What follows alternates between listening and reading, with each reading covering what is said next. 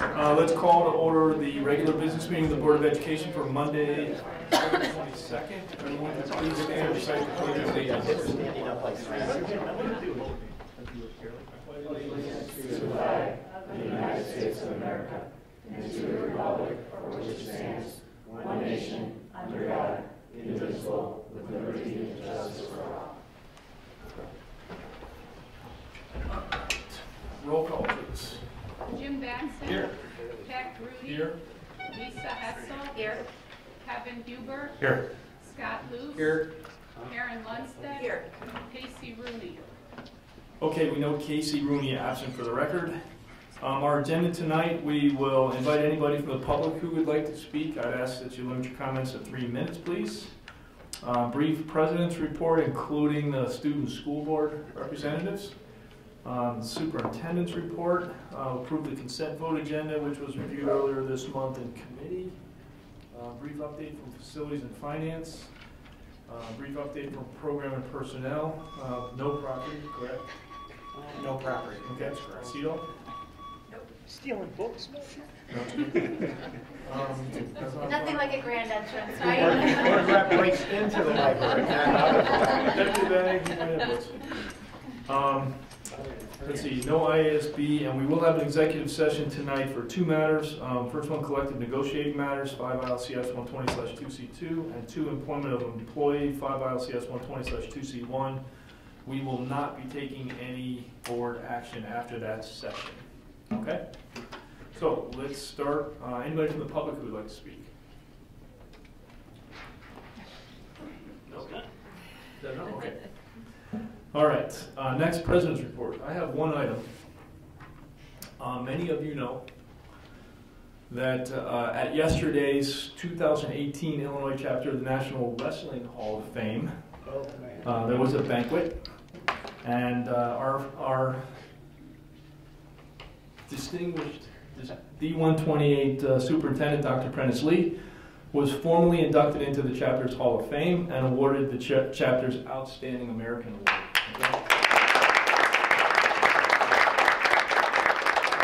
So if you think that's a big deal just because of wrestling, let me just highlight a few things. Each year, a single person from Illinois may be selected for this prestigious award, which is given to a former wrestler or wrestling coach who has benefited from the disciplines learned and taught through the sport of wrestling to achieve the highest levels of success in his or her profession. Only 12 former Illinois wrestlers have had this award since 1994, when the Illinois chapter was started. Other award winners have been CEOs, military leaders, medical professionals, and college presidents. The National Wrestling Hall of Fame's Illinois chapter had yet to honor a public school educator, and Dr. Lee became its first inductee from the profession. 2015 Lifetime Service Award inductee and current Libertyville head wrestling coach Dale Eggert presented the plaque to Dr. Lee. And I also understand there was a really nice jacket. Yes, it's our version of the Masters green jacket. There we go. It's the wrestling version. It's a thick kind of winter coat, you know, it's nice. It's very nice. It's green? It's yes, great. It is green. And it doesn't have sleeves. Very nice. Pictures to follow. Bring out the green jacket. Okay, so congratulations again. He had no idea I was going to do that, because if he did, No, I didn't. He would have told me I shouldn't do that.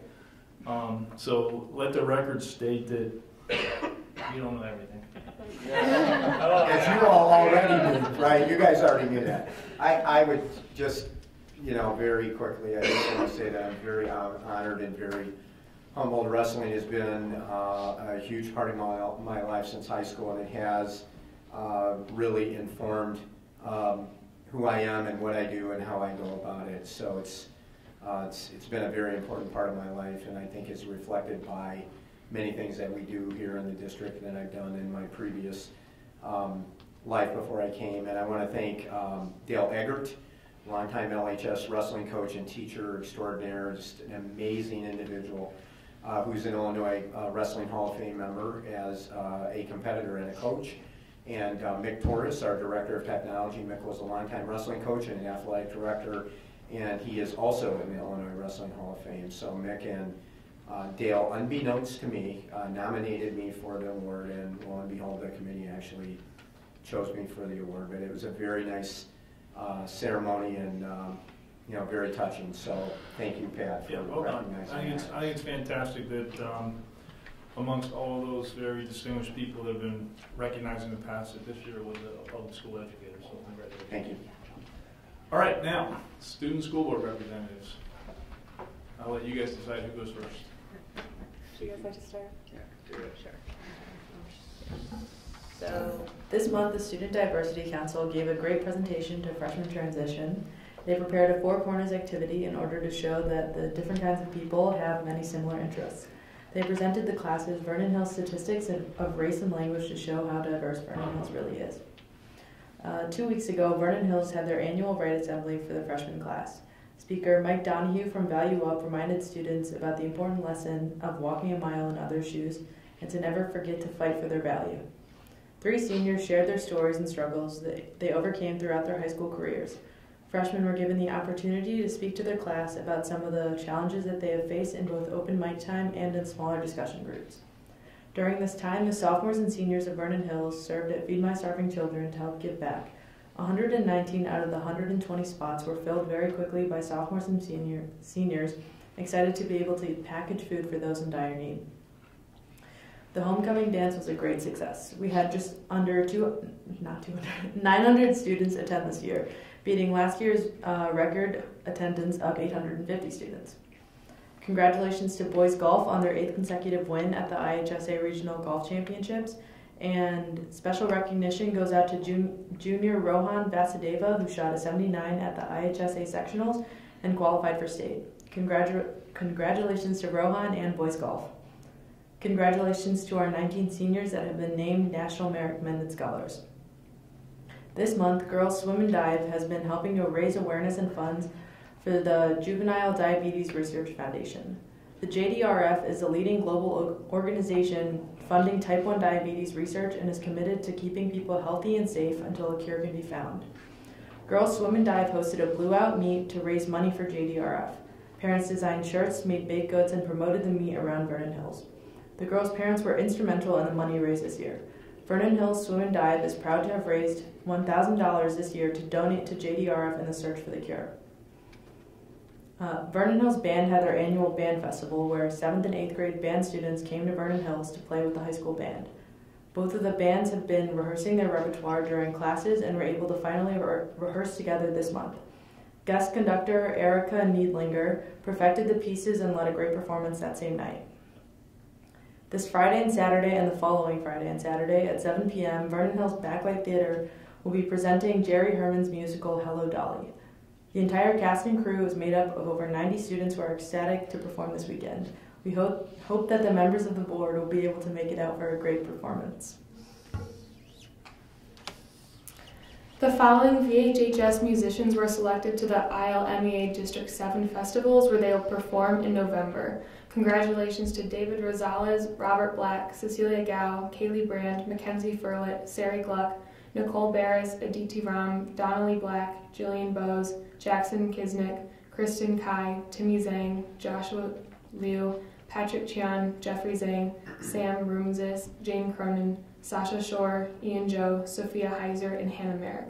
We wish them good luck at the district festivals and in competing for spots at the state festivals.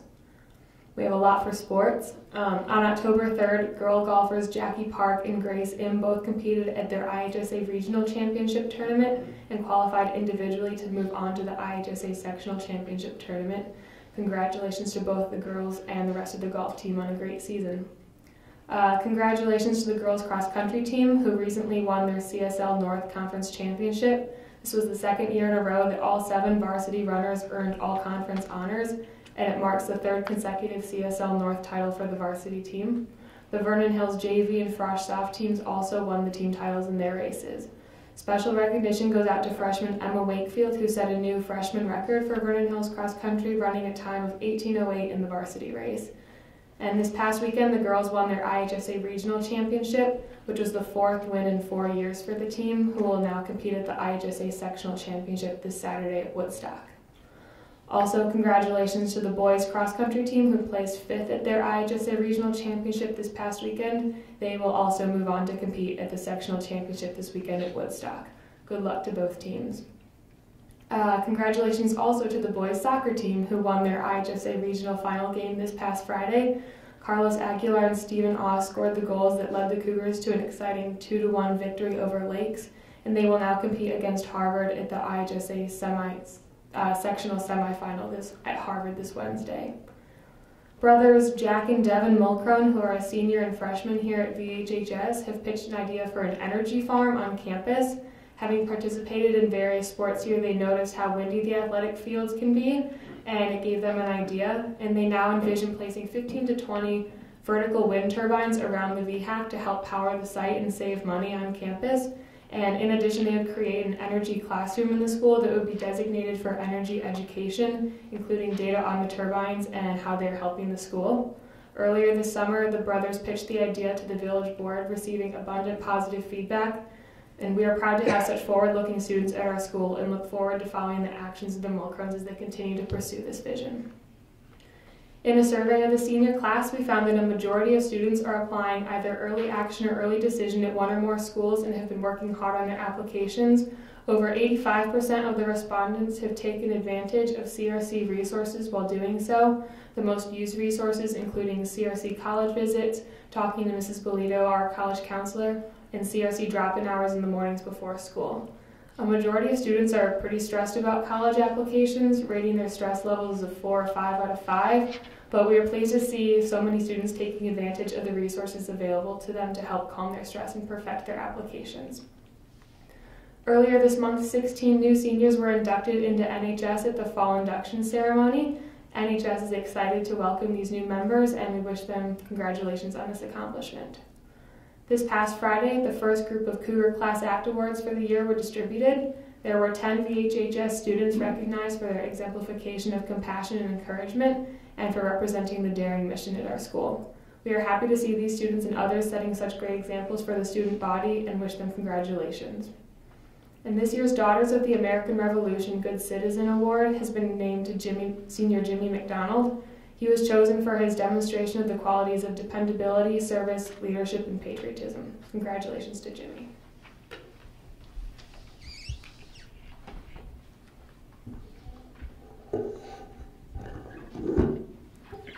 So for athletics, football had their last game, and they finished off their season on Friday after a loss to Zion Benton.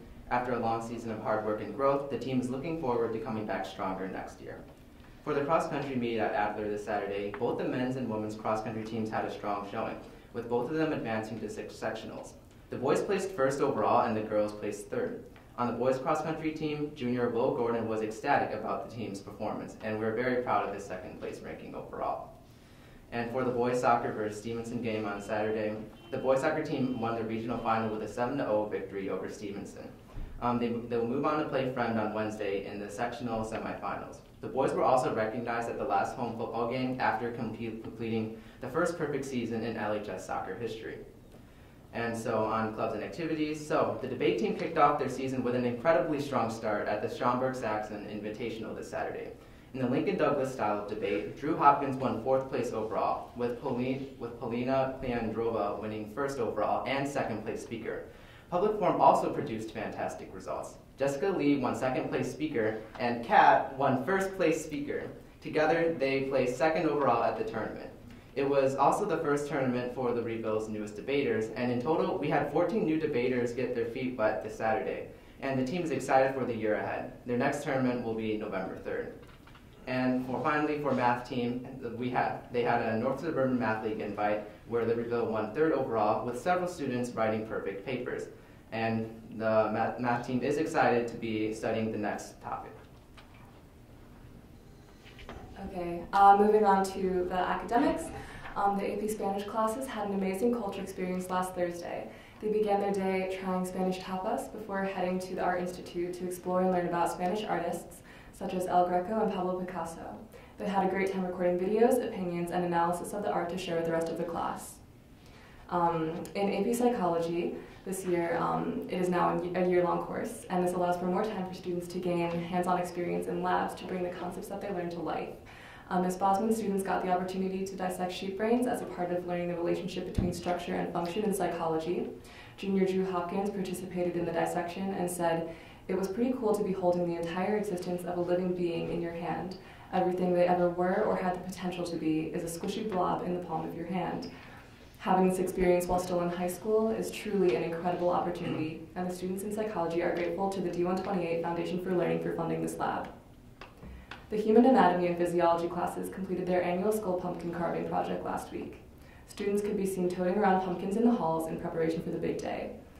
Students carved a classic jack-o'-lantern and labeled the surface with the various parts of the skull, and the completed products were on display in the courtyard for everyone to see. Moving on to the arts, the fall musical Pippin will be showing this weekend on Thursday, Friday, and Saturday night. The whole school is abuzz with excitement about the acrobatics and circus-themed choreography that will be featured in the show. The Pitt cast and crew of the musical have grown as a family throughout the past couple of weeks, and we cannot wait to see how all this hard work pays off. The Illinois Music Educators Association, or ILMEA, has officially selected its students to perform at the State Festival in January. From LHS, we have a number of musicians who will perform in the choir, band, orchestra, and jazz band. These students are thrilled that they have been selected after this intense audition process, and their teachers are undoubtedly proud of these achievements.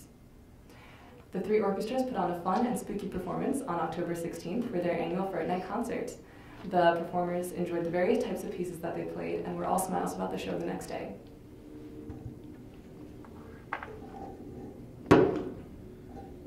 So finally, we have school ongoings. The school kicked off Red Ribbon Week with a fun night of decorating games yesterday. The students painted windows and decorated pumpkins to raise awareness of drug and alcohol prevention. The event was student-led with the help of prevention and wellness staff. A movie night was put on by Lifeboat Wildcat on October 5th. There was a large turnout and students had a ton of fun. It provided a fun, safe way to spend a Friday night, and cans were collected for the food drive as well. The movie shown was Ferris Bueller's Day Off. The annual Snowflake Leader Training happened this passing Friday at Hawthorne Middle South. The program lets D128 students co-lead groups of middle schoolers in an inspirational afternoon of activities and speeches. Junior Karina Konchin participated this year and stated that it was a fun experience, and one of the speakers in particular was especially inspiring. She also described her group of 7th graders as funny, and that allowed for an enjoyable time. It was great to see positive student leaders like Karina leaving an impact on future D128 students. LHS ruled out a new honor this month, the True Wildcat Award. This award is presented upon students who embody the characteristics of being daring. Already, we've had 16 students who were recognized. Finally, there was another session of the Green Dot Bystander Training Program. They spent a day learning how to deal with bullying and harassment situations. The event was led by Dr. Nelson, and the goal is to roll the training out to select students this year before making it school-wide in the future. All right, great job, guys. Thank you. All right, next superintendent's report, Dr. Lee. Okay, thank you, Pat, and great job as always, keeping everyone up to date and sharing the great news and everything that's going on. And congratulations, Kat. Yeah, wonderful. Okay, Libertyville High School has been named the recipient of the 2018 U.S. Department of Education National Blue Ribbon of Excellence Award. U.S. Secretary of Education Betsy DeVos announced the nation's Blue Ribbon schools for 2018 on October 1st. The 349 schools recognized will be honored at an awards ceremony on November 7th through 8th in Washington, D.C. The Blue Ribbon Award of Excellence is an extremely competitive and rigorous award competition and is the highest distinction granted to schools by the U.S. Department of Education. The coveted National Blue Ribbon Schools Award affirms the hard work of educators, families, and communities in creating safe and welcoming schools where students master challenging and engaging content. Now in its 36th year, the National Blue Ribbon Schools program has bestowed recognition on more than 8,800 schools. Recipient schools are honored in one of two performance categories based on all student scores, subgroup student scores, and graduation rates. LHS was recognized in the exemplary high-performing school category. Schools recognized in this category are among their state's highest performing schools as measured by state assessments or nationally normed tests. LHS was also a 1990 recipient of the U.S. Department of Education National Blue Ribbon of Excellence Award. So why don't we take a minute and give Tom and the LHS team and family and community a big round of applause. This is a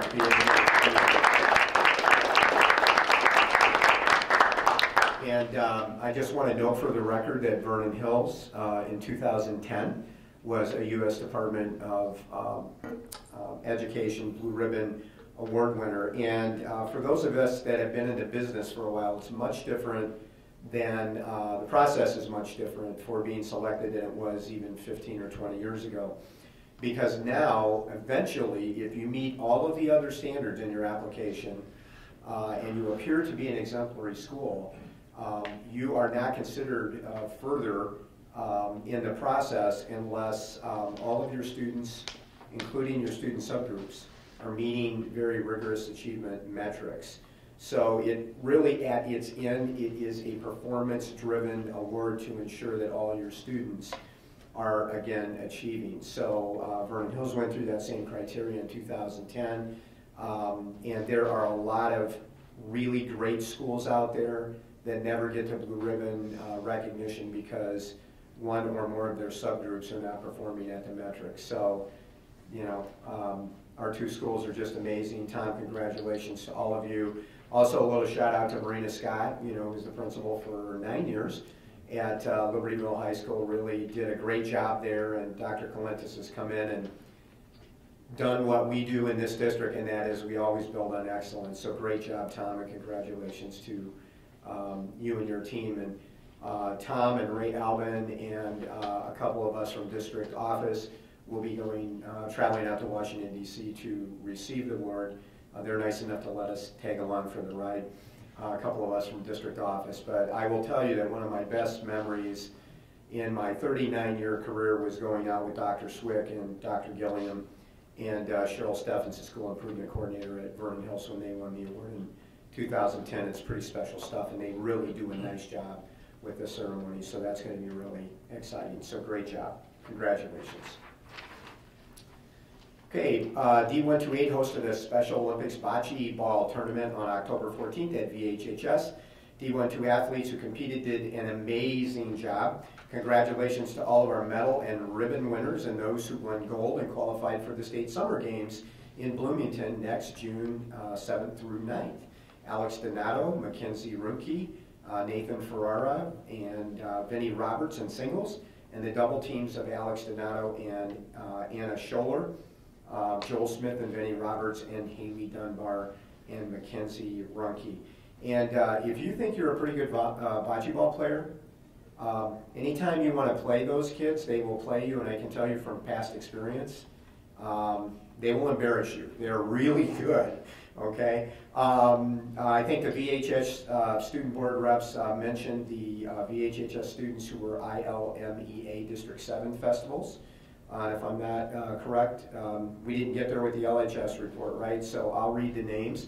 From LHS, Will Anderson, Albert Sterner, Alan Liu, Ben Mayo, Sarah D'Onofrio, Natalie Smith, Annika Larson, Kirsten Tolander, Annalisa Waddick, Rachel Hamilton, Noah Kublank, Jason Govern, Eloise Hides, Sebastian Angino, Melissa Yee, David Lee, Katie Olson, Richie Rush, Ian Smith, Matt Newberger, Samantha Fan, Anna Hirons, Celia McDermott Hinman, Amanda Murbach, Karen Tarman, Richard Zhao, Elias Anderson, Carter Smith, Ava Samatri, Emily Waddick, Elias Anderson, Jason Govern, Rachel Hamilton, Alex G, Annalisa Waddick, Matt Harvey, and Thomas Power. So congratulations, and for high school musicians, being selected to the ILMEA State Festival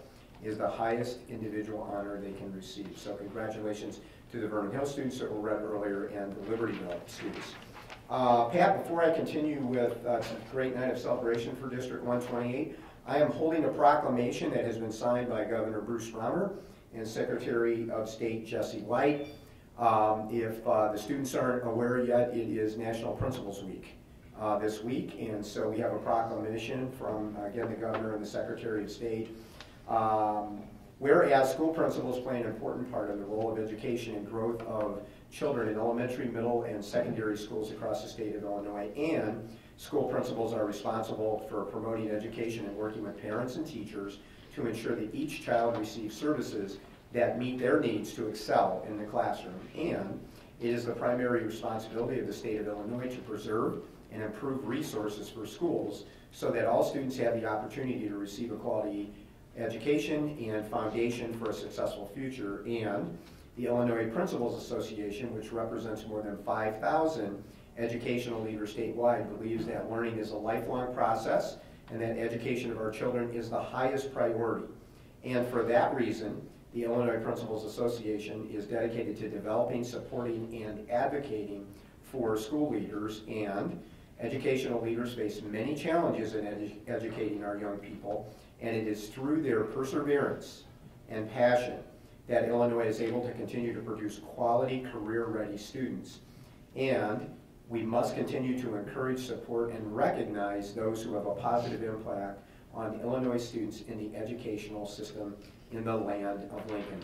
Therefore, I, Bruce Rauner, Governor of the State of Illinois, do hereby proclaim the week of October 21st through the 27th as Illinois Principals Week, and Friday, October 26th, 2018, as Illinois Principals Day, to recognize principals and the Illinois Principals Association for all they do to help our children learn and succeed. And with that, let's give Tom and John a round of applause. Does this mean we get Friday off? It does. Wow. It does. I guess I'll need to check and make sure you're here now, right? So, okay, next on the superintendent's report agenda tonight is ACT student achievement data and Illinois school report card. So we're going to turn it over to Assistant Superintendent Rita Fisher. Rita? Thank you. The purpose of the presentation tonight, thank you, Brian. The purpose of our presentation tonight is to share the assessment data that we generally share this time of year, which is all good news, but also to update you on some changes in the Illinois school report card that are necessitated really by Illinois ISB's, Illinois State Board of Education's requirement to comply with the regulations under ESSA, Every Student Succeeds Act. And so the Illinois plan for complying with ESSA requires some changes into how we report school progress and hold schools accountable that we'll see on the upcoming report card published at the end of October. And really the focus tonight is to say that while it's important to share with you our assessment data and to comply with the regulations, our focus is really shifting to how do we measure what matters and how do we measure student development of the daring attributes described in our mission. That will come next month, so just a little preview of data that will be shared next month as well. So first, our AP and ACT data. In regards to advanced placement exams, we've shared longitudinal data over time, and it continues to be true that more and more D128 students are participating in AP exams, and a greater number of students over time are having success in those exams. So while increasing participation dramatically, we're at the same time maintaining and often increasing the percentage of those students who are successful on exams. So very proud of our data indicating efforts in the district and both schools to provide AP courses that are accessible to a wider number of students. We have new this year AP Environmental Science, and you're going to be hearing about that class in greater detail with a presentation on the Libertyville AP Environmental Science investigation of the fish kill in Butler Lake in coming months too. So our goal with our AP program is not to encourage every student to take every AP class we offer. In fact, we'd love for students to choose balance and remain resilient and healthy with our daring mission, but to continue to provide access to AP courses to a greater number of students so that at least every student experiences the rigor of a college course while in high school. Next, we have our ACT data.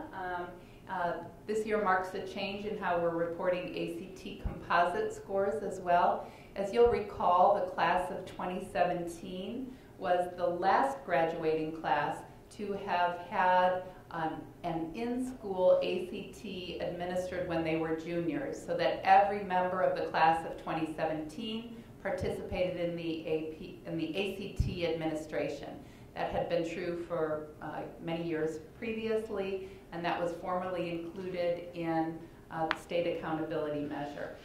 We've always reported the graduating class data, which is the most recent ACT score earned by members of that graduating class. And so we're comparing apples to oranges when we look at 2017 to 2018. We saw an increase in the composite score in both schools and district-wide, but we had about a 76% participation rate among D128 students in the ACT class of 2018. So it's not the same 100% participation that we've had previously, but the composite score continues to increase. Did the state report what percentage of students statewide? I see the state number really jumped. Was that? You know what? It gives numbers, but not percents on the way that it's reported by state. So the number, yes, fewer students statewide, and probably fewer students overall, more statewide than, we still had a greater percentage of our students participating in District 128 than statewide because it's no longer required. So the state saw a jump, and we did as well. And the SAT is now the required test for juniors. So all juniors in the state take the SAT now, right, instead of the ACE, based on the change in contract awarding several years ago. You just wonder if there's a higher correlation in 18 of the people who are taking it are selecting to take it, they want to take it, and that's hence the general assumption. Yeah. the assumption would be that those take it are preparing for it more, and you may have higher scores. Correct. Yes. Would be a hypothesis that probably plays into And I think that. you can see that at the state. When they have the means to take it multiple times. Yeah.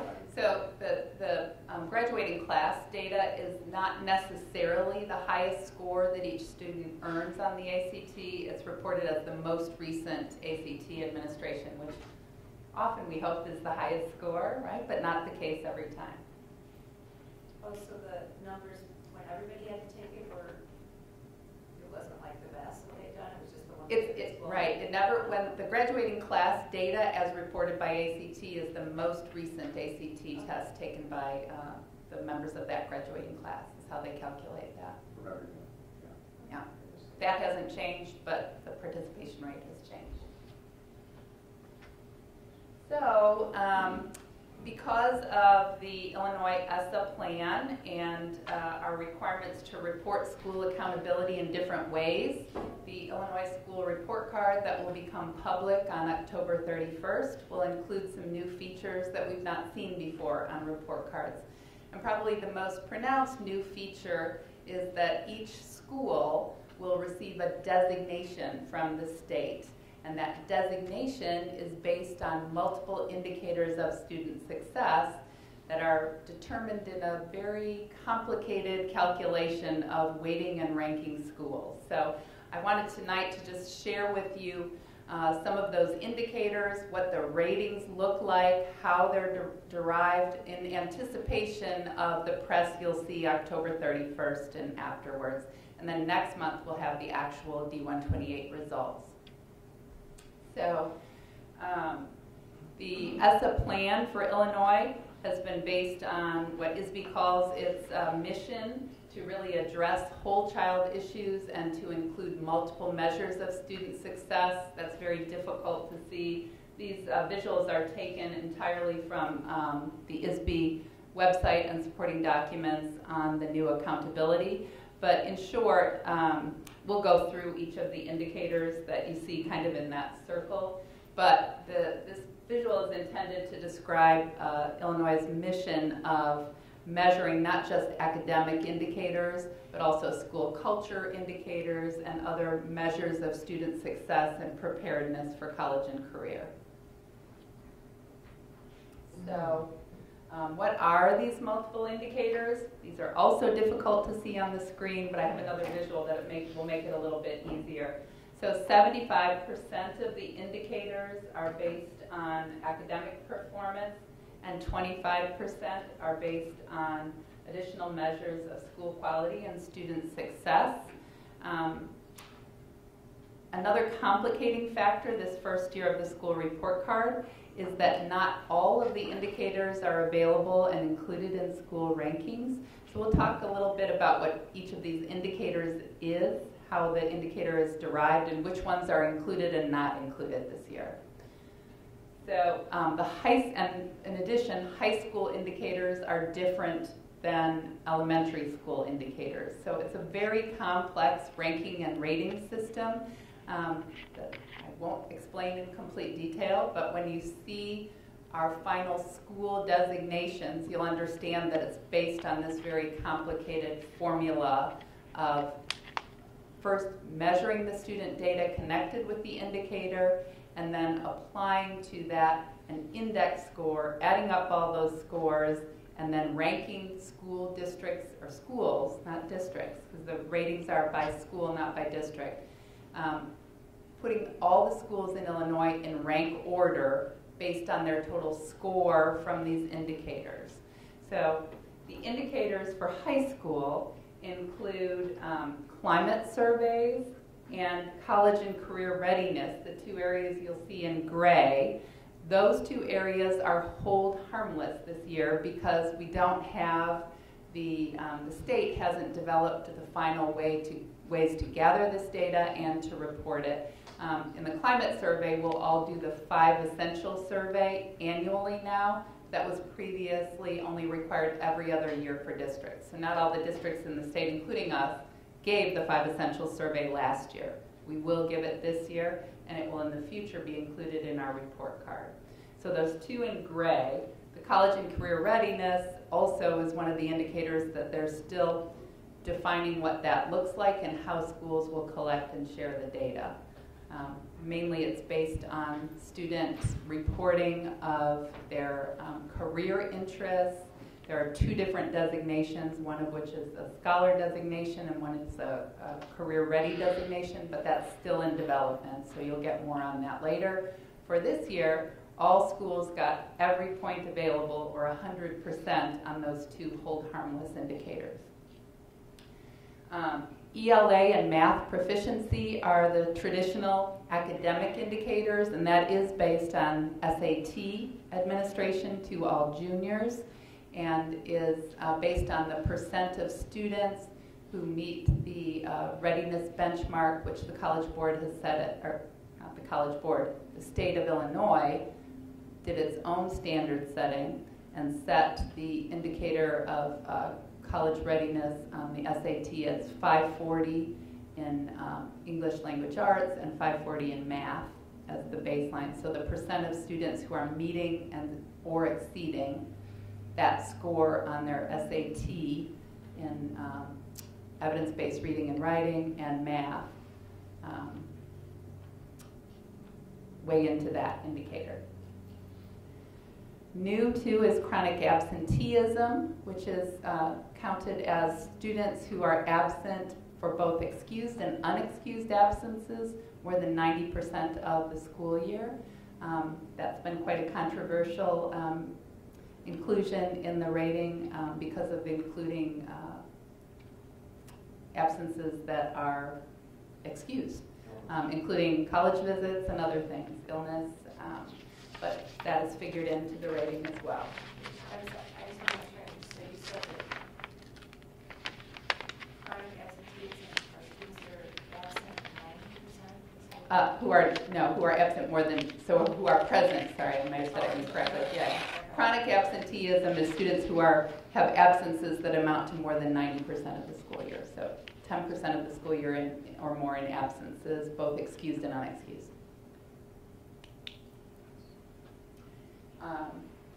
And then finally, there's an indicator to measure English learner progress toward proficiency in the English language.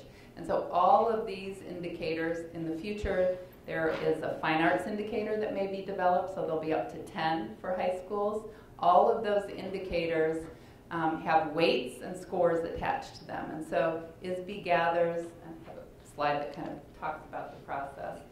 ISB has on its website definitions of all the indicators that I'm not going to go over, what they mean and how that data is gathered. And from that, this method of calculating a score for each school is used to place schools in tiers. I'm going to go to, this is ISB slide, I'm going to go to this one that I just put together that's a little bit easier to see. And so each school in Illinois will be rated as exemplary, commendable, underperforming, or lowest performing. Those are the 4 tiers. And the calculation automatically requires that the lowest performing 5% of schools in the district are rated the lowest performing, and the top performing 10% of schools are rated top performing. No matter what the scores are from year to year, you'll always have a normal curve where you have the 10% at the top and the 5% at the bottom. Rita, and that's across the state, right? Yes, yeah. And that determines those 2 levels. And so to be an exemplary school, your score has to put you in the top 10% of schools across the state, and you can have no student subgroups that fall in the underperforming category. So that would drop you to underperforming. And underperforming also has a complicated figure for determining it. So a subgroup whose average score is lower than the all-student group score in that lowest 5% of schools across the state is then considered underperforming, and it would bring a school's rating from exemplary or commendable to underperforming. Does that make sense?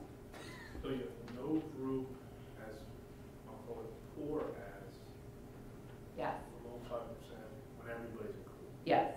So they look at the all-student average in those lowest 5% of schools, and none of your subgroups, as long as you have 3 subgroups with in the indicators with 20 students or more.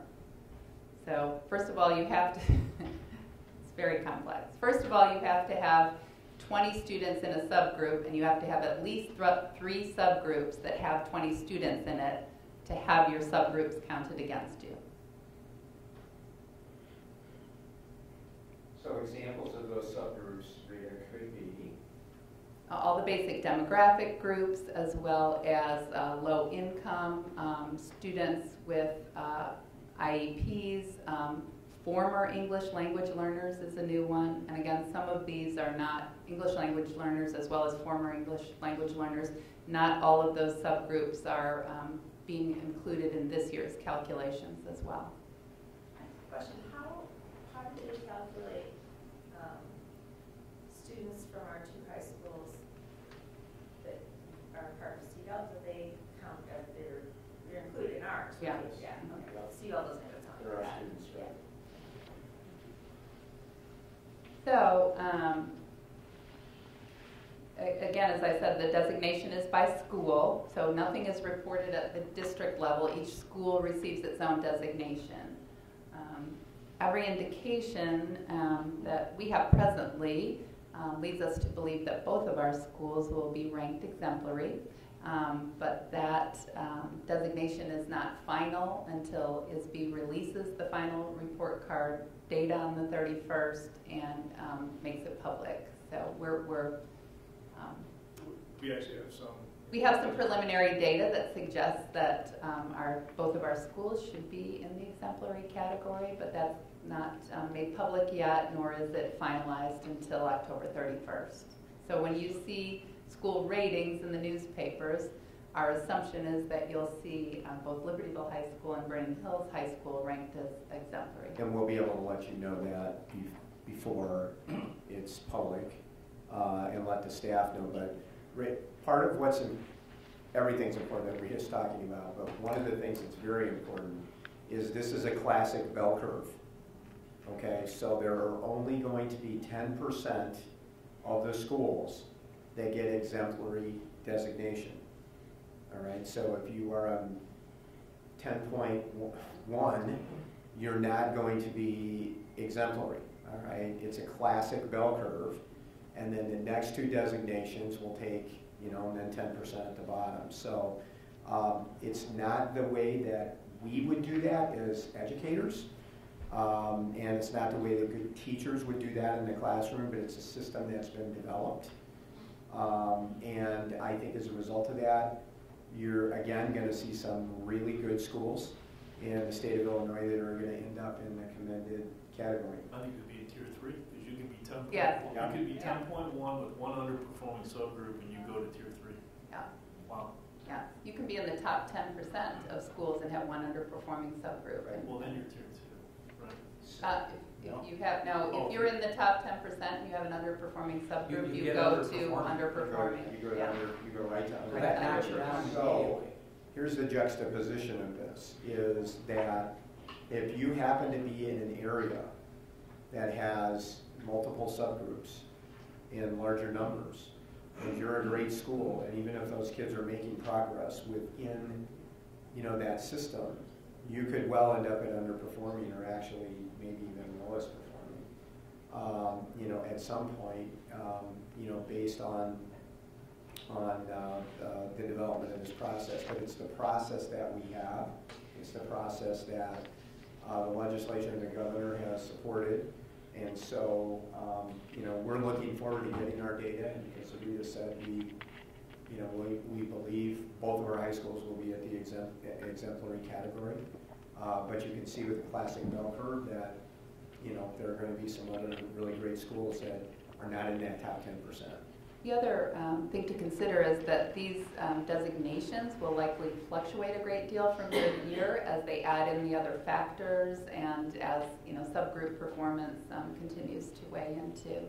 So, you know, this plan, this accountability plan is necessitated under ESSA, and there was a lot of pressure to continue to look at subgroups and provide resources for subgroups. Okay. But again, which is all good and which we support very much. But you know, the way in which it's being handled, you know, necessarily sometimes then puts some negative attention on subgroup performance that certainly you don't want to have happen. So what's done with this information? We get it. Is any of it to intervene? So yes, so schools that are at the lowest performing have designated Illinois Empower Services that provide supports to the school, professional learning to the school, and support in developing a school improvement plan and resources for doing that.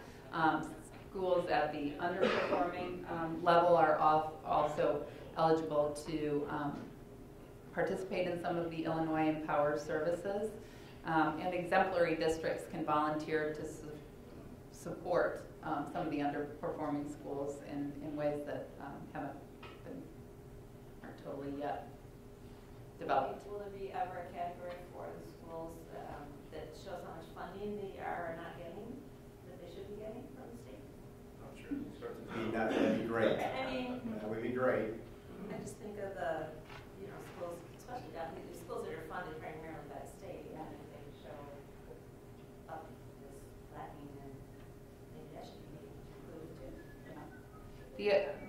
The other thing you'll see you'll see directly on the face of the report card is the adequacy level of each district. So that's an indication of whether they have adequate funding or not to meet the needs of their students. Funding adequacy. Yes. They set a threshold for the districts, and then you can see on the report card, so if you're District A and the threshold for the state is here, and your funding is below that, it actually shows up on a cut line like on a bar chart. So it's very clear. Which is also an equally as confusing, complicated formula for determining that. Yeah. And just as an aside, if this is eerily familiar to you in terms of what No Child Left Behind used to be, it's a different version of that. However, when we all worked very hard to overturn No Child Left Behind, because it eventually turned into a rating of schools, and schools that were making great progress that maybe had many subgroups and were making great progress were still labeled as failing schools, even though they were bellwethers in that area or in an inner city area. And so it was really a very unfair process. So many of us worked with Senator Kirk and Congressman Dole, who worked across the aisle to actually overturn NCLB. And the thesis was that they would empower the 50 states to then make their own decisions on this. And I think I can say this, it's somewhat unfortunate that most of the states, through my contacts with my professional groups, have really gone back to a state version of No Child Left Behind, in terms of really focusing on, although we have a number of factors here, but really focusing on not necessarily improvement, but where a school might be at that point. So, but it is the formula that we have, and we all have to work with that. So, a couple of questions. So to fail, we'd have to be in the 5% or below, right? Or if we could be labeled underperforming. No, if, for any subgroup to so-called fail, it has to be in that lowest 5% group. Is that true? Our score has to be within that 5% of the total. The average score of that subgroup For us. has to be lower than the all-student group in that lowest 5%. So they don't compare it to the same subgroup in that lowest 5%, they compare it to the all-student group. Okay. And do we get a designation for all of our subgroups? Are we going to know which of our subgroups are closest to being borderline, for example? Or even if we just took our own subgroups and ranked them one to the bottom, we would be able to target where we're having the biggest issues regardless of where we are? We do get that data. The rankings of schools is not public. Where you fall on the list is not public, but we do have our data on our subgroup performance to understand where we have gaps and where we need to fill them. And Pat, do we get a number, or do we just get exceeds, meets, doesn't meet? So we know what the threshold is. I was at a meeting on Friday with Ray Clements, who's the in the accountability department at ISB, and we do get a number which tells us what the threshold score was to divide the top 10% from the rest and the bottom 5% from the rest. So we can, make some determinations in terms of our data and where our subgroups are in comparison to that threshold. We can also see the gaps in how our subgroups perform. Rita, when we talk about, I think this is important for the community to understand. So when we talk about performance, it's performance on what for high school students? So what is the measure? Right. As I said earlier, the performance for ELA and math at the high school level is the SAT, and it's the 11th grade participation in the SLT. So it's access for English learners. It's one data point. One Saturday morning. Right, it's one data point, right? One data point as the SAT they right. use As the SAT that we use in the school. One data point for that indicator, which is the percentage of the ranking. Right. So it is, to a certain degree, there are multiple measures and indicators to a greater degree than NCLB was, but to determine that particular indicator of ELA proficiency and math proficiency, it is solely based on that one score. But those indicators, percentage-wise, are so kind of power-driven in terms of the percentage that it really has a pretty dramatic impact on where your rating will be, correct? Based on the pie chart that you had up there. Right. So yes, the academic indicators, which include those multiple measures, include the SAT, the EL performance, the graduation rate is weighted most heavily. All of those together determine the score that a district gets and ultimately how it ranks in comparison with others. So yes, that indicator is a powerful one, but there are more indicators now that figure into the score than previously was the case. The graduation rate is about half of it. Half of it. It's about 50%. Yeah. So, which seems a little odd to me, actually. So, Pat, to go to a question you raised earlier, so John and Tom used data at the building level that certainly includes before ACT data. because we would have our kids do Explore, Plan, and then ACT. So we had longitudinal data from 8th grade and predictive data. And then we use other data points, of course, how our kids are doing in our own classes and those types of things. So we use a mix of that data. So the essence of the heart and soul of data-driven school improvement or data-informed school improvement is multiple measures. So we have a good handle on, and we have had a good handle on where our subgroups are and our kids are performing, and the planning and articulation that John and Tom do with their building level teams is really predicated on, again, that concept around we want to be able to demonstrate that all kids are more successful.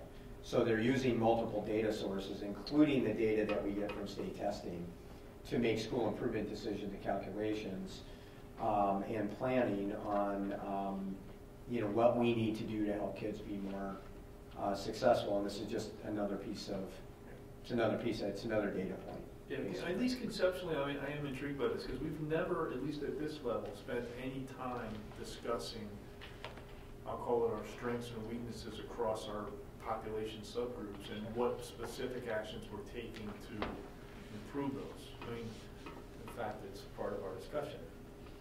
So I think this is very timely, actually. Yeah, and in fact, so this quickly, I listed a summary here of all these steps, and there are multiple resources that we can look at to explore where these rankings come from. But more significantly, when we meet next month, our data specialists at each school will be here, Andrea Young and Jennifer Loika, and they're going to share with you some of the work that they've been doing and exactly what we've been talking about. How do we focus on the gaps that we have? How do we identify those gaps? And what actions do we take to make sure that every student achieves on multiple measures, including measures that we hope to begin to tie to our daring mission and the attributes of our mission. So we know that student success is measured by far more than a standardized assessment. So how do we measure those things? How do we track them? And how do we provide remediation as needed to students who aren't succeeding? That's exactly where we're going. Yeah? I'm intrigued by this. Yeah. So this is really our driving question for the work that we continue to do. How do we measure those daring attributes? How do we track them? And how do we report them and take action on them? And so next month we'll see the data presentation where we focus more on what we're presently doing and what we hope to do to continue that work. Just to kind of loop this all around again, if you look at kind of 10,000, the proverbial 10,000 feet. So Tom's going to Washington in a couple of weeks.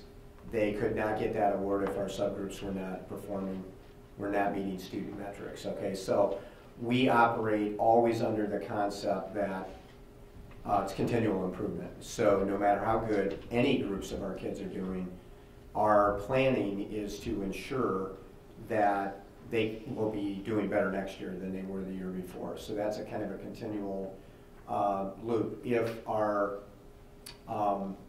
analysis is correct and both of the schools are exemplary, again, another data point that our student subgroups are performing better than other student performance, similar groups, other places. But regardless of any of that, we're going to continue to use data to drive our decision making so we can answer the question year over year. Are our kids doing, did they do better this year than they did last year across the learning spectrum? And I think part of that focus is the reason you see our continued growth on standardized tests like ACT, SAT, our growth in AP, because statistically we have so many kids that are bunched at the top. The only way you can move the needle is if kids across the learning spectrum are doing better. Okay, and so that's part of our backstory as we present you 12 and 14-year, kind of data summaries over that period of time. You can only move the needle like we've moved it here if more kids are being more successful across the entire learning spectrum, not just our kids that might be bunched at 32, 33, 34, 35, 36 on the ACT, but it's bringing kids that might be at 16 or 17 on the ACT to 18, 19, or 20. So that will continue to be our focus. So it'll be very good next month, I think. If I may, just one more question. Yeah. So how does the statewide report card system balance with how the district would normally conduct like its goals and its mission? A really good question. So because we are required to report to the state according to its accountability measures, that's always been an area of focus for us. But on a day-to-day basis, we're considering data about students that participate in our programs, how they achieve in those programs, what kinds of interventions they need to succeed. So we're looking kind of at the finer grained detail in regards to how our students are performing than just this, one-shot assessment deal that really is the basis for most accountability systems. It's much more important to look at the whole student, what they're involved in, the kinds of things that contribute to their success. Their health and wellness is an area of focus for us, as you know, and as we heard in your reports to us. So while the state has moved to multiple measures, we as a district have been consistently looking at multiple and more finer grained details about student performance than is required by the state accountability system. Is that what you're asking? And by the way, if we haven't emphasized, you guys are welcome to ask questions at any time, so that's awesome. Glad that you did. All right. Well, one of the things, and just kind of in conclusion, it is questions that generate the kind of data that we look at. So that's a focus of our leadership teams is, are we asking the right questions about student achievement, and how do those questions drive the data that we gather to answer them, right? So I'd love to hear your questions from student perspective as we work through this process about your experience in school and what's working and not working, right? And then we can gather the data to help answer those questions. Great job, Rita. Very Thank good. you. Taking very complex, because this is very complex, and really breaking that down to. And occasionally fast moving. These things have changed quite a bit in the like years. It was last yeah. week. Well, Yeah. Last you week. can't overreact to this, Dave, because I can almost imagine a lot of 10.5% schools who could have one subgroup and be called underperforming, which the headline will read, big deal. Exactly. That's why we wanted to have this report today, because I'm sure you'll be reading much about these changes in the weeks to come. But all the more reason why it'd be great for us to know the whole picture and all the other data we have, because again, it sounds like a lot of that data is one day in a year on a single exam. And Right. That's what they got. They got it. Gotta peel back the If onion. you're going to standardize and do a grading system, you have to anchor it to Yeah, something something. that's consistent So it's not, across, it's not a bad across data the point, state. it's just only data. It's a data point. Tom, you wanted to say something? Well, I appreciate that comment, Pat, because I lived that life when we were under No Child Left Behind from 2001 to 2012. Highland Park High School was consistently a failing school, and it was because of different subgroups, and they were different each year that we were chasing, but it was extraordinarily difficult because we would have entry data where our students were performing, let's just say for sake of argument, at like third grade reading to fifth grade reading when they entered freshman year, and we were bringing them up to 10th grade reading level by their junior year. So in 2 years of academic time, we were making multiple years of gains. But because it wasn't a growth model, it was just an attainment model, we were consistently rated a failing school. And it was very important for our board to understand the data and for our board to help educate our community about what the data meant, because we had kids who should have been celebrated for all of the investment and achievement and growth they were doing, yet they were consistently being sort of initially looked at as a problem because they were the reason that we weren't meeting all of our achievement goals as a district. And it was really critical for our district office to help educate our board and our board to help educate our community so that these students were celebrated for the gifts and attributes that they brought to our school rather than just looked at as a deficit for us. It's a good point. It is exactly what I was referencing earlier in the dangers of focusing too much attention on underperforming groups and the negative reactions to that. Well, that's a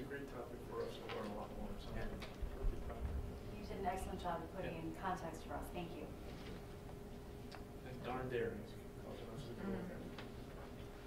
It's going to keep pushing us along, and that's exactly what it was designed to do, right, Rita? Correct. Okay, next on the, anything else you want to add, Rita? No. Okay. Okay, next on the superintendent's report tonight is amended 2018-19 school calendar. As the board is aware, we had our version of a hanging shad for a professional development day and Teachers Institute Day. And based on a number of factors, we were waiting to see what the state testing dates were, how the days balance between the semester as a result of that. In working with a number of people, and including calendar committee, we are recommending the placement of our Institute Day on Wednesday, November 28th, 21st. Can't read the calendar, I should put my glasses on. And that is the day before Thanksgiving. So students, the good news for you to share is that you will not have school the day before Thanksgiving. Okay, is that okay? Did we do all right with that? Teachers will be here for a planned Institute Day that will wrap around our overall theme of daring. And we already have a plan out with our professional staff here.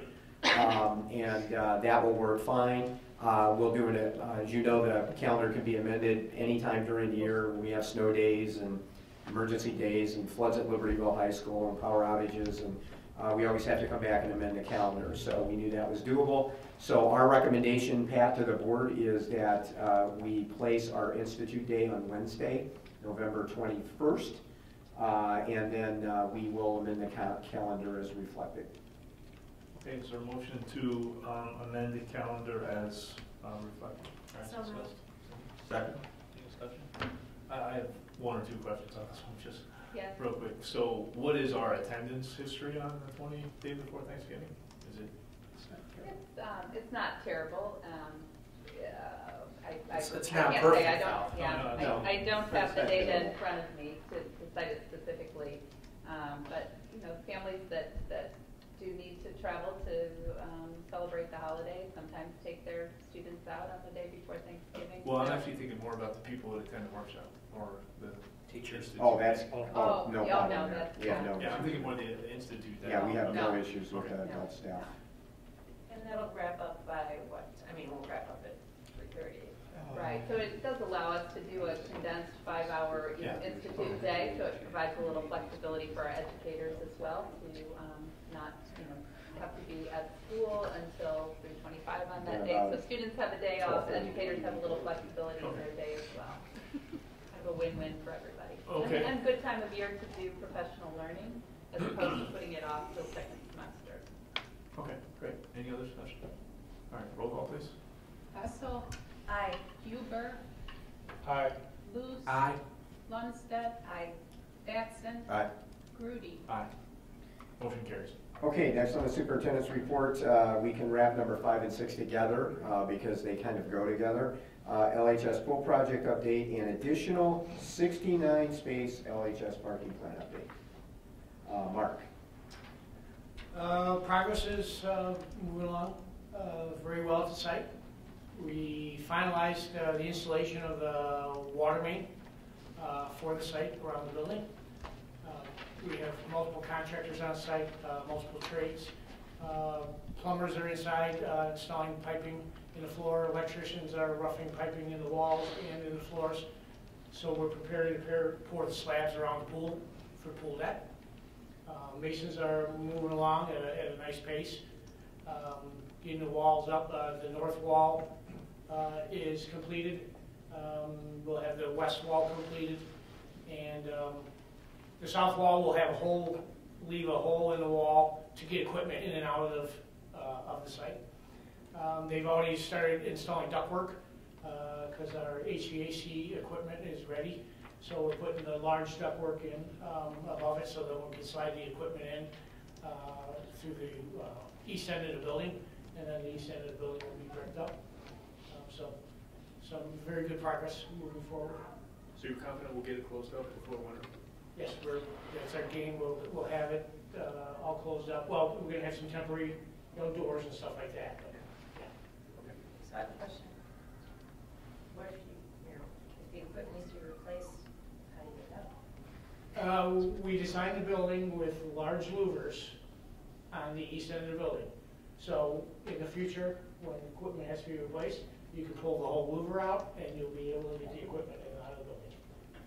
So we thought ahead on that. Good question.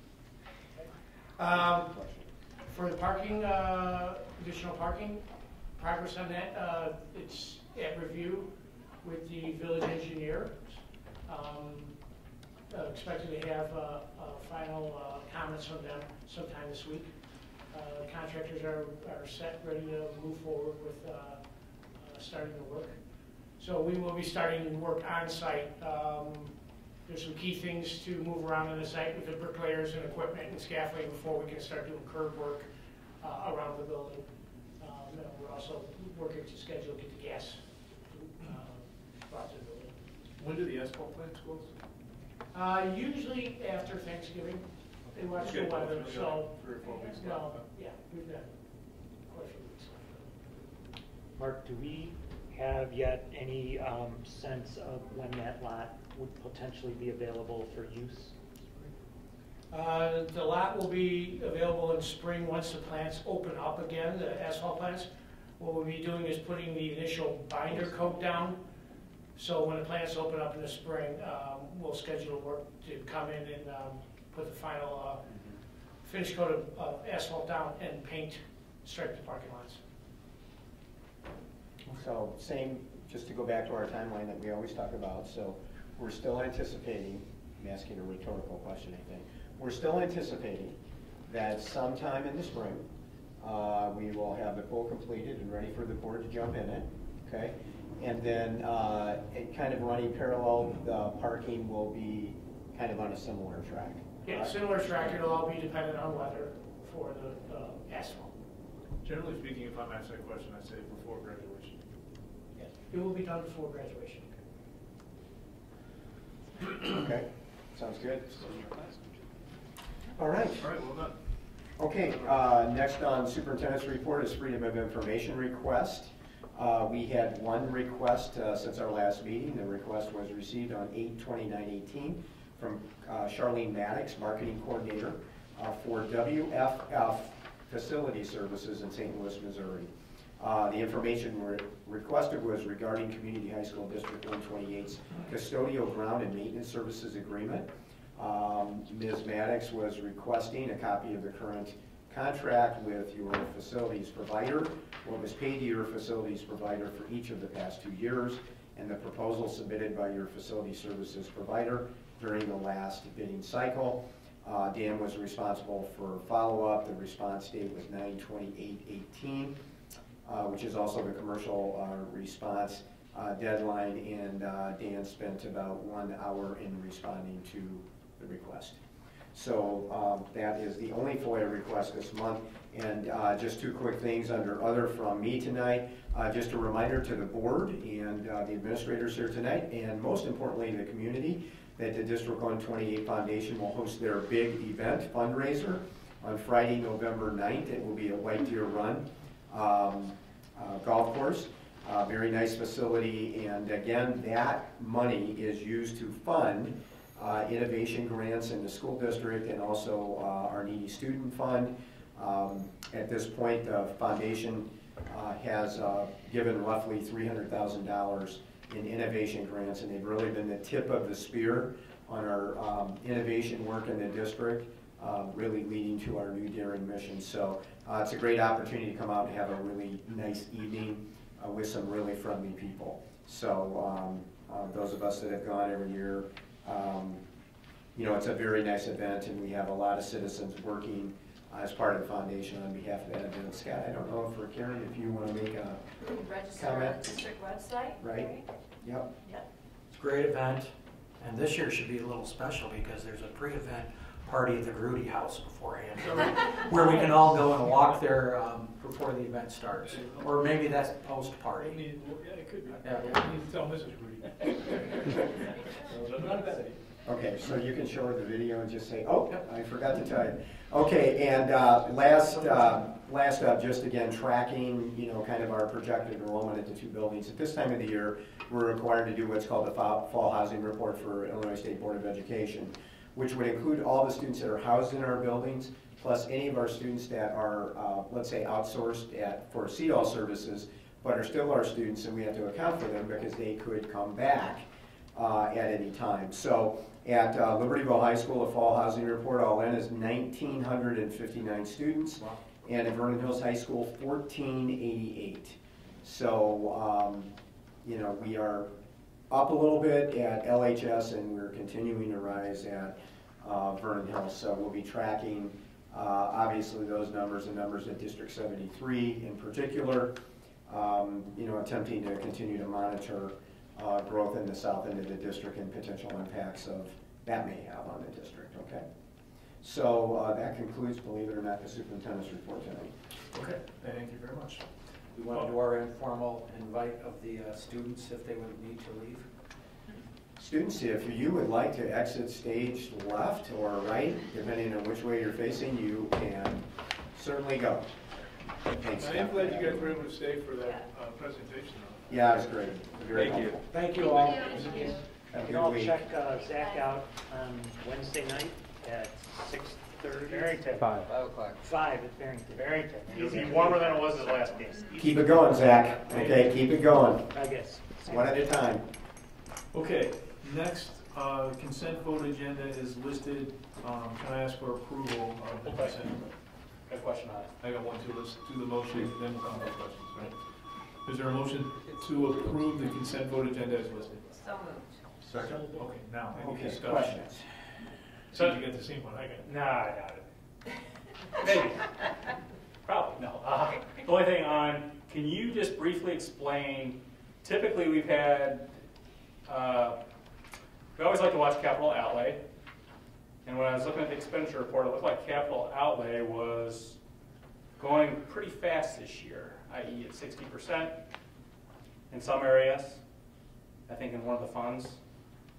Is there something in there that would drive it up that high? Whereas again, it should be about 25% because we're a quarter of the way through the year. And again, that just kind of, when I was scanning stuff, that just kind of popped in me and I'm like, ooh, capital outlay, obviously a bigger line item, and we're at 60%. So just kind of address maybe what might be in there, if we front-loaded some stuff, or what's going on there maybe. Yeah, short answer is a lot of that, the capital outlay, particularly in Fund 20, might be where you're looking. A lot of that work is done during the summer, and so the big bulk of that work is done in the summer, and then we pay it August. We pay some in July, some in August, September. We get some still carrying over in October. So a bulk of the capital projects that we'll typically spend the money on is right around the summer months. So it's almost an inverse relationship of salaries, which we get, it looks low, but it's really not low because we pay September through June. Yeah, correct. So, okay. Sorry. Yeah, correct. So when I'm analyzing trending and looking what I'm doing, I'll look at salaries and benefits relative to our fiscal year because those need to track exactly per the payrolls. So if you read the written report, you're tracking great. And I love the way we've been able to kind of split out things so I can actually track properly now. Now the other things, services and supplies and everything, those will be varied. So I look more finely detailed because some things, purchase services wise, we buy once a year, and so that makes sense for some of those line items to be 100% spent because we buy insurance like once a year, right? And so those kind of things I take into context when I'm looking at how we're trending, as an example. So we're okay on capital outlay. You don't yes. see okay. Thank you. So it's a gating issue. Timing. Yes. Yeah, good question. No, that wasn't the one I had. Very good question. Mine is actually simple. I think the answer is yes, but I noticed trips 2 and 3 were 2020. Yes. Okay. So I just want to make sure that's right. 20 and a half. Very good. Okay. Any other discussion? All right, roll call, please. Huber. Aye. Luce. Aye. Lundstedt. Aye. Batson. Aye. Grudy. Aye. Hessel. Aye. All right, motion carries. Facilities and Finance, Chairperson Luce. Okay. First thing on the list is 2008 tax levy estimate. Scott, before Dan starts, let's note for the record in the community, we are not voting on the tax levy tonight. Yes, there's no vote tonight. There is no vote tonight. Discussion, There presentation. appears to be some sense that the board was voting here on the tax levy tonight in a few people in the community, and that is not an accurate statement. That is true. All right, so tax levy estimate, Dan. Yep, so I wanted to put together some information similar but more condensed to what you saw a few weeks ago. So we have, is there a clicker you said? Great. Oh, no problem. So I just want to go over a few things as a reminder for both the board and those in attendance and watching later online to do. So one of the things that's required by state law is that before a board can adopt a levy, according to something called the Truth in Taxation Act, no less than 20 days before you do that, the board has to estimate what their levy will be, because if you estimate that you're going to ask, because again, remember the levy is the amount of dollars you're asking for, if you're going to ask for more than 105% of what you got last year, so more than a 5% increase, then you have to do what's called a truth and taxation hearing. You have to publish a notice in the paper. A lot of hoops to jump through legally you have to do. And so this is an exercise basically for us to do that together and to show what is our estimate of the levy. Really same information that I shared last time, but I'm just kind of doing it formally in a board meeting for you. That's total increase, including new property, right? Yes. What you're asking for versus what you got last year, all in. Mostly all in. Sorry, truth and taxation is can be tricky, but essentially all in. All right, so really I wanted to provide you some information on history. I've got a slide also that I was able to update one of the charts last time that I didn't have, but I have it now. Information for the 2018 levy estimate and then next steps. So in terms of our history, this is our total extension all in that you can see the history of the last 7-8 years. And just giving you that data point, I had 2017 added in there, really showing that this is going to be all in, so this is also going to include debt service, but you can kind of see it has gone up and down depending on some of those abatements and everything that happened. So as you can see, kind of a history of our extension. Now here is a slide that I was able to update with 2017 numbers. So what this shows is the last 8 years, starting in 2010 as a baseline, and kind of showing the light blue is what the actual levy and extension was. Right, you ask for a certain amount of money, but then the extension is what you got. So really, it's the extension, but that's a kind of a weird word, so we'll call it levy. The actual levy we had in 2010, and then from then on, you can see what the actual numbers were throughout 2017.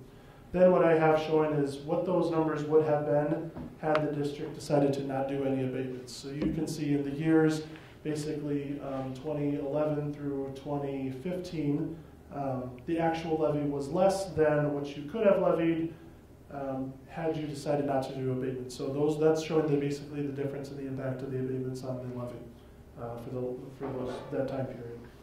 Then in the gold kind of color is that there was a decision, I honestly can't remember which year it was, to adjust, it might have been between the 15 and 16 year, to adjust the actual levy ask. And so what that gold bar is if you had maxed out your levy every single year where it would be at. So this is just kind of trying to show you data that you have not asked for as much as you could have over the years, really. Just showing that data. So going forward, because there is no debt service anymore, we don't have any debt issuance, the differences in the actual levy versus levy of no abatements is going to be the same because there's nothing to abate anymore.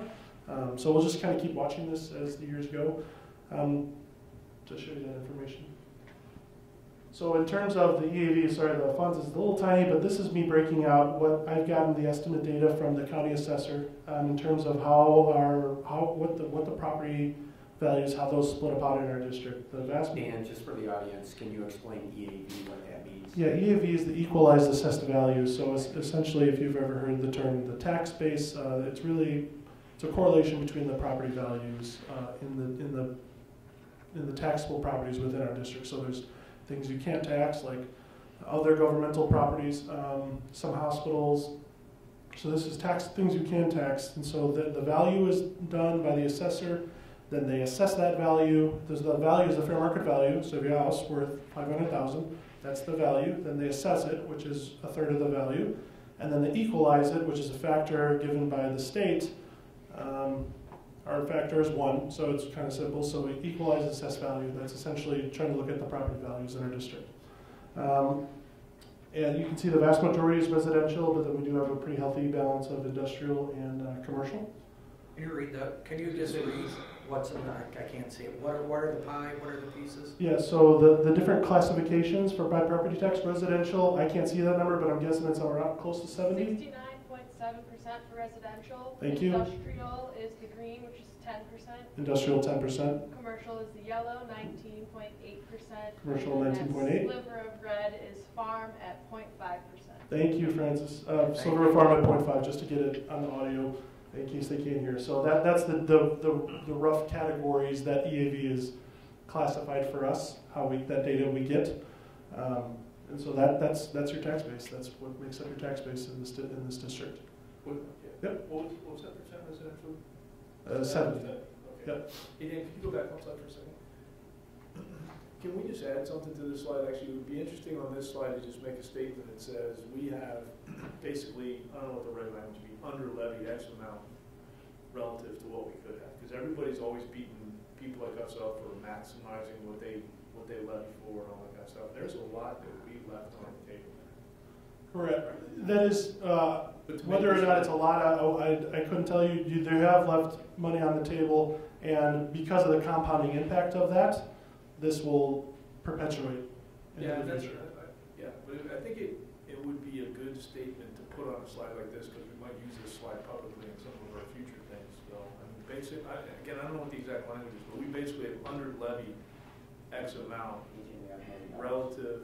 It's probably even more than that. Yeah, I have some data. You've not maxed out your levy by a certain amount. We didn't even max it out in 17. And we didn't do No, you did in 17, but the goal is if you had never done any other previous. So it's part of the compounding you just talked about. Compounding. That's because we right.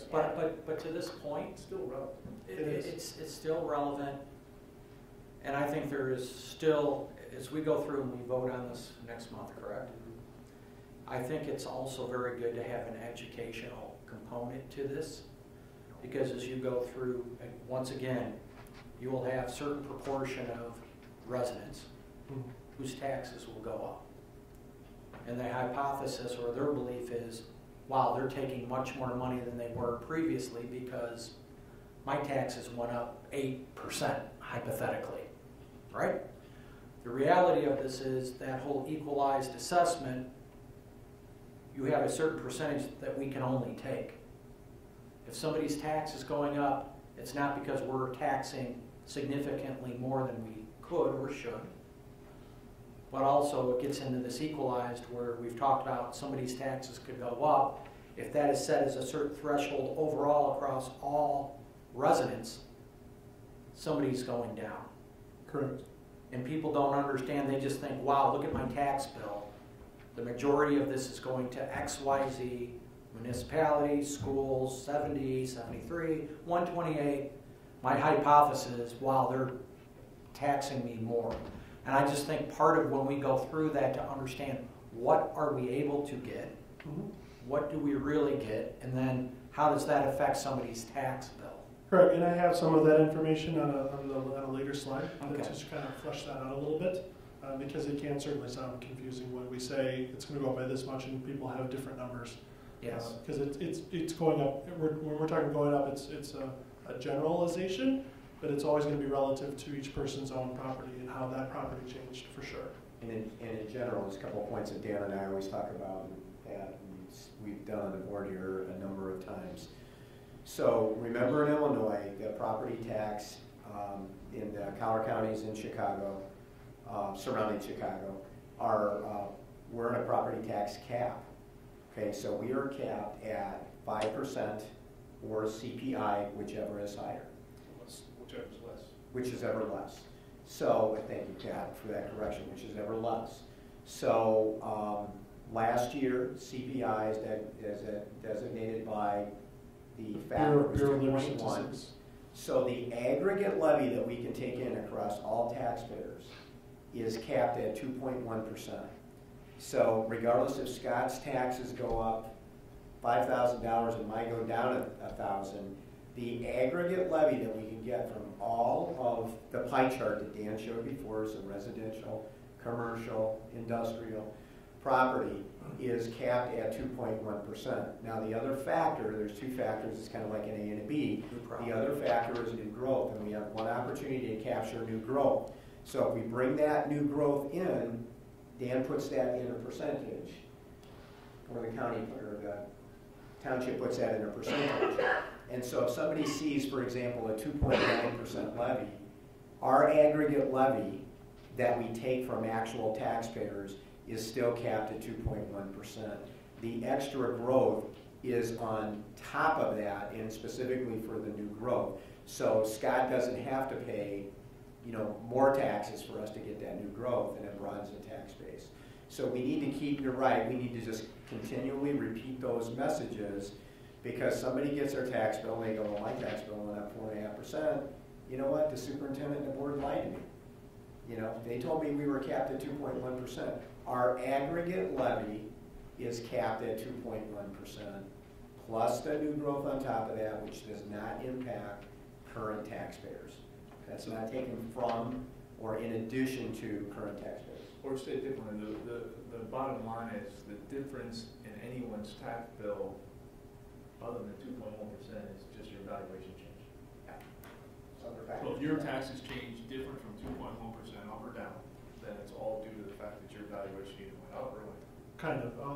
I'll show what the tipping point is. So to continue on, so new property. So we have new property that is able to come on the rules. Our taxable new property is $14.3 million, which is right in line with our average.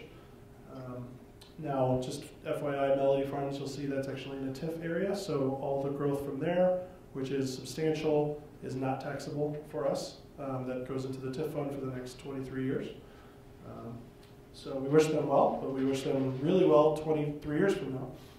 You'll be the only one that will still be here. I'll let you know what happens. So, probably. Yeah. So just a few things that I try to look at when I'm seeing new property. Non-residential improvements, because the vast majority of our new property is people making small, big improvements to their houses.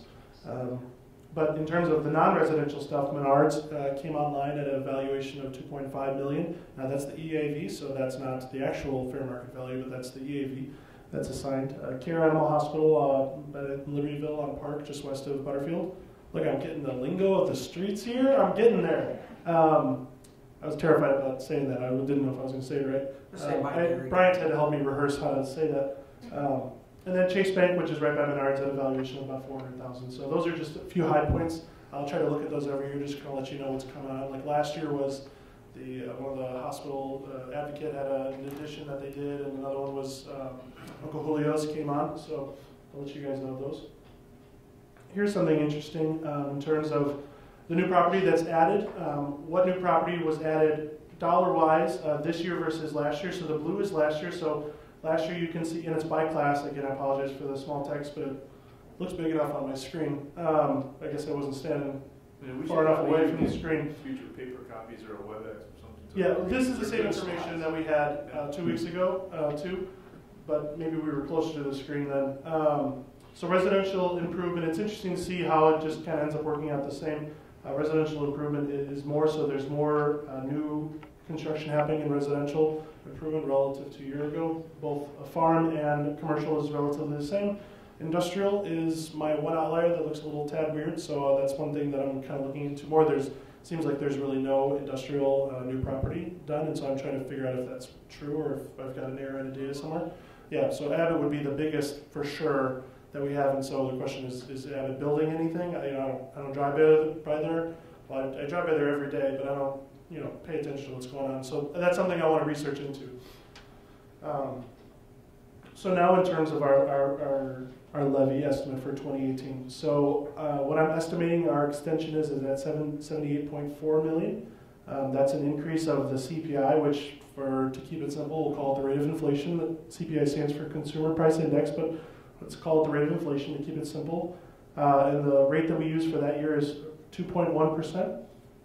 New property that's added on that I've calculated to be an impact of about 0.42%. That's the 14 million applied to our EAV for a total increase of 2.52%. Now, the point I want to make is actual increases to existing properties will average 2.1 relative to the change in assessment. So the average will be 2.1, but the actual change per parcel will be relative to how that parcel changed. And I do have a slide that will kind of show a little bit more information. It's not that fancy. Francis, do you mind switching to that worksheet? So this is the worksheet that I really updated for you. And when we met 2 weeks ago, I told you that I had kind of the overall number that I do. Now I have the actual specific numbers, and I've even included in the packet the resolutions ready to go for the actual numbers to use when I'm looking at fund balances and what each fund needs in terms of how they're operating. So I know one thing that I've heard you mention a little bit over the years is looking at the balance between ed fund. I think we're making some changes to put more money there that will kind of help balance things out in the future. So I've kind of looked at all those numbers and we're able to look at that. The big thing to focus on really is that number in the bottom right-hand corner, and that is the 2.91%. That's the number that if that number is more than 5%. So if it's 5%, it's okay. 5.00, that's okay. 5.01, it's over 5%. Then the truth and taxation kicks in. And so because it's under that, it doesn't. Now technically, you could levy 4.8%, 4.9%, and still not be under the 5%, right? But we kind of, based on what we've talked about, that additional cushion really at the end of the day for us is unnecessary. And so the 2.9 different than the 2.5 estimate I have, that 0.4 is really kind of my estimate for errors because some of the data looks a little weird for me right now, particularly like industrial stuff. I want to kind of check into that. But it gives me a little bit of cushion in terms of not accidentally leaving money. If you want to intentionally do that, that's fine, but you don't want to do it on accident. So we wouldn't miss anything that's there, but we may not get that 2.91. You won't get the 2.91. The 2.91 again, just to beat that kind of horse over and over again, is 2.1, right, plus new growth. Well, so the 2.91 is the 2.1 for existing property, 0.42 for new growth, and then a little bit more for cushion because the other estimates, particularly new property and EAV values, are based on estimates. So in the formula for how that algebra works, 2 of my 4 variables are unknown. I have to guess those variables, so that allows me some variance in these Totally understand that. The point to make again for John, Mr. and Mrs. Citizen at home, that is trying to figure this very complex thing out, that you do a great job of bringing down to people to understand that anything above 2.1, whether it's 2.52 or it's 2.91, is new growth, would be considered new growth, correct? And it will not add to the individual taxpayer's burden, correct? Beyond the CPI, beyond in the aggregate. CPI, beyond the 2.1. In aggregate, yes. Aggregate, right. Yes. So, do you mind flipping back? Hey Dan, why would I ever put 4.8 out or 4.5 out? Because I'm never going to get it. I don't think. Am I? How would I get that? How would you get 4 point? If you had a significant amount of new property that's happening. Yeah. So I'll give you an example. Historically, that's what's been done. We throw out a huge number just in case, and that's why we years ago argued, why would we do that? You got to publish it. It's all the bad will. So I'd have to protect. Yeah, right. That's exactly what I was thinking. If Melody Farms was coming under our rules, that would generate a lot of money, and I'd have to look at that. I'll give you a more real example. In my previous district, we had a TIF actually come off. So I somehow got there in year 22, and then it came off, and we saw the TIF come out. We saw substantial. We knew this was coming, and of course, this came at a very difficult political time, right? And so we knew that we were going to have an increased growth of property tax revenue of $600,000 from this TIF. So we had to ask for. I thought we were going to end up getting probably like 5-ish. But I wasn't sure. We ended up asking for like, I think somewhere between 6 and 8. but you had to do the truth in taxation at that point because you want to be sure. And I think we ended up getting like really closer, a tad under 5. But that was an example of something that you want to make sure. If you have a big new construction coming on, that's when you leave. But if you have a situation like in our community that you kind of know what's going on, that you know there's nothing big, the reason you would ask for a 4.8 is because it's not 5. And you have a lot of cushion in case you have some very weird numbers. So we try to mitigate some of that, and that was kind of a lot of the discussion that we worked through last year. We were trying to figure out kind of an overall, philosophy around that, if you will. So, but at some point, when that big new block of property comes on, let's just say I was building another big, huge building, we were getting a lot more revenue.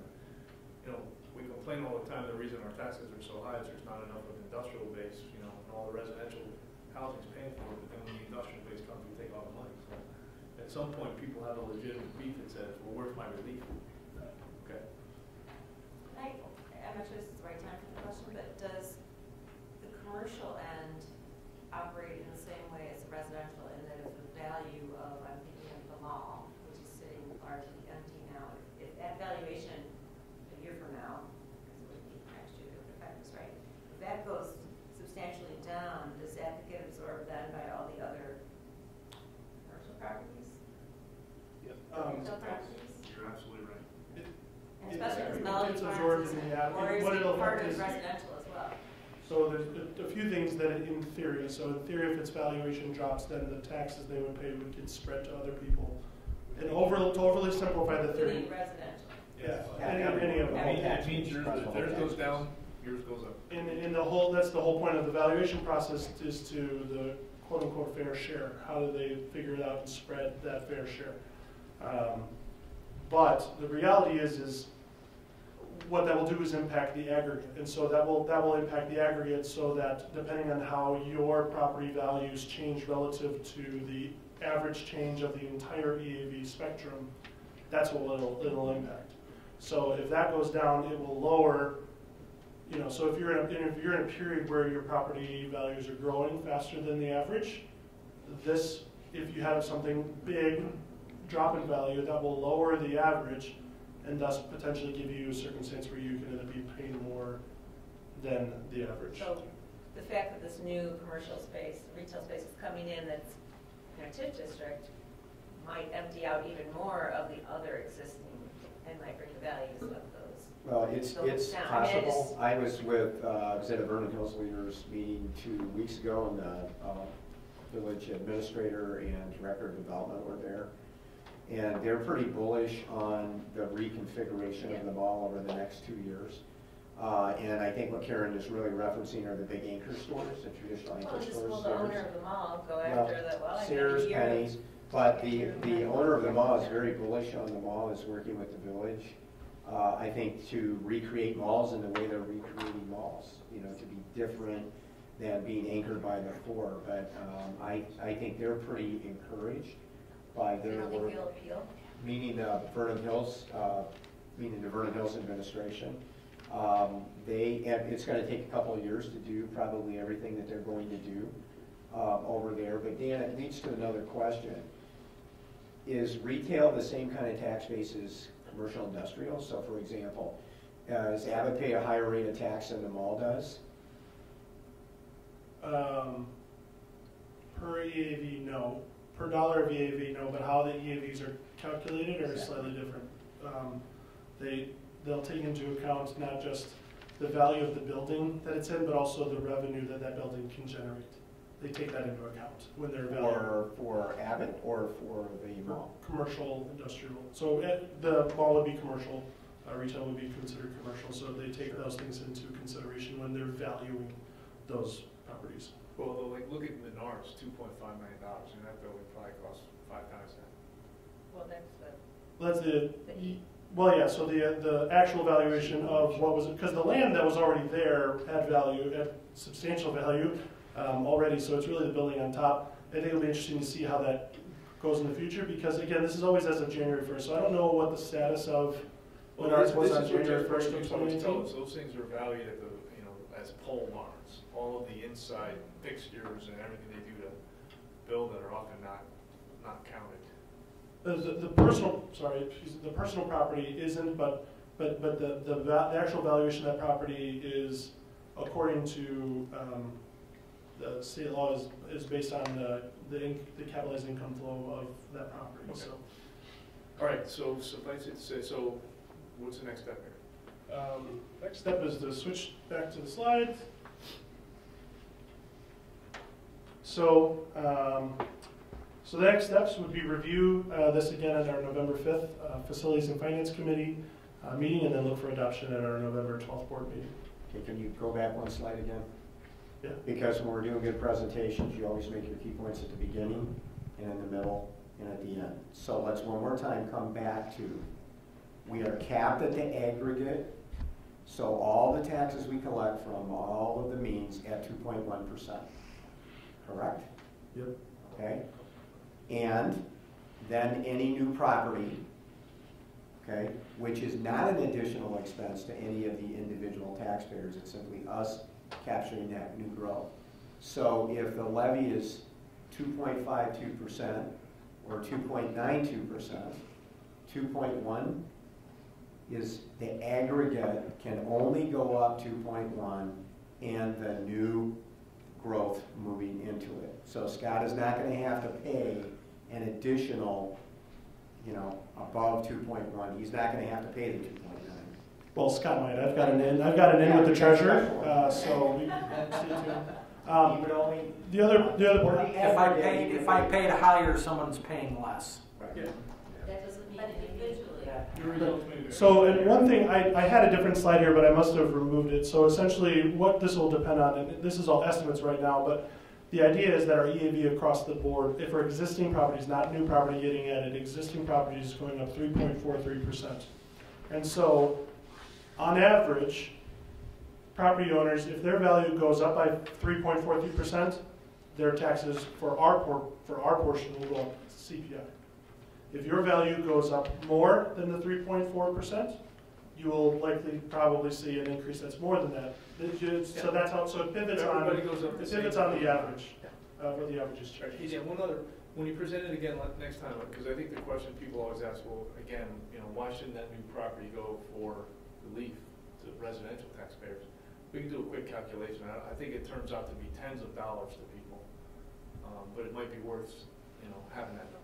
You know what I mean? Yeah, so it works out to be about $350,000 on a levy of $78 million. Yeah, and I think for a $300,000 house, it would be about $15 if I did my quick calculation correctly.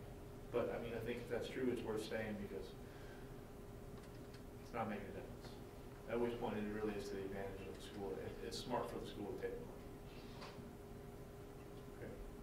Well, with the growth, we only have one opportunity to do that. Yeah, but I mean, I think again, it's a realistic thing for people to push back and say, yeah, but you're taking money we need. I don't think that's true. Okay. But to educate them and say, well, let me tell you what I'm taking 15 bucks. All right. So next item on the list is a voting item. Yeah, just a quick review, and then Dan and Mark can jump in. As the board is aware, we had some significant electrical issues at Libertyville High School. We had to do some emergency repairs that I communicated with you as individual board members about. We need to come back on the backside of that since I gave Dan and Mark emergency authorization to do those needed repairs. We need to come back on the backside of getting that process rolling and simply do a resolution. You have a copy of the resolution that we worked on with Len Himes. And you will see the threshold sit there is $30,000, and that's just in case we're estimating the repairs around 22 or 23 right now. So it actually came in a little less because they were actually able to find a part for the situation that they needed. But just in case we get in there and there's some other issues, the $30,000 threshold gives us enough cushion without having to come back with you again, stop the work, come back to you again, call a special meeting and get authorization. So, Dan? Yeah, so really, with the emergency in place, the initial estimates we got were quite a bit higher in terms of what those do, and it could push you past the threshold that's required for bidding. So you'd have to go out and bid, But we don't have time because we really need to have power for the building, so we don't have time to do all those other steps. So we kind of moved that process along really fast, and the revised proposal we had was right around the 22,000 mark. But that is just for the actual contractor doing their parts and labor and installation. There's also going to be some work that we're anticipating from ComEd, but we don't anticipate it to be super significant. That's why we have the round number of 30,000 in there. And if it ends up that we spend less than 25,000, this may not have been something we ever needed to bid, but we would rather be safe than sorry and more transparent, certainly on the front end of having a resolution saying that we could spend more money than we actually really needed to spend. So that's really kind of the So the 30,000 is intended to cover everything. The 30,000 is intended to cover everything for the fix. We had the initial emergency patch job. Is that a fair word? Yeah. That we already paid for that. That was $7. So this is the true fix.